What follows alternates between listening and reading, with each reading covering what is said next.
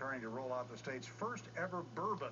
Some people lined up outside for the past couple of days. Crib 2's Ashley Korsland has an inside look at how the new bourbon came to be. A brand new bourbon is bottled, ready to hit the shelves of Spokane.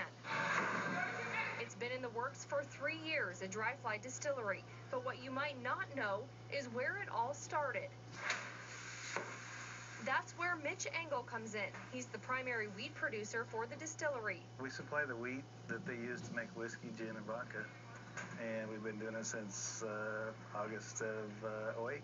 Every week he makes the drive to Spokane from his Oaksdale farm to deliver his homegrown wheat to Dry Fly. When they say they want 6 or 8 bags or whatever, I bag it out of the elevator and put it on the trailer behind us and take it to him. Getting to know Mitch, going down and sharing harvest with him and his family, it's been a great relationship. We love Mitch. That wheat has gone directly into Dry Fly's newest release, Washington Bourbon 101, the first bourbon ever to be bottled in the state.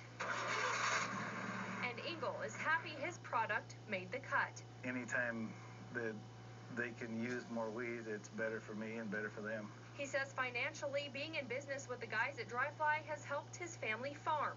But better yet, he says he's proud to be a part of this little piece of Washington history, a time for everyone to celebrate. They actually say that, you know, in good times people drink and bad times people drink.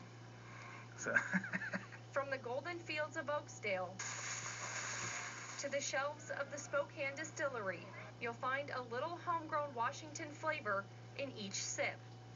Ashley Korsland, Crib 2 News.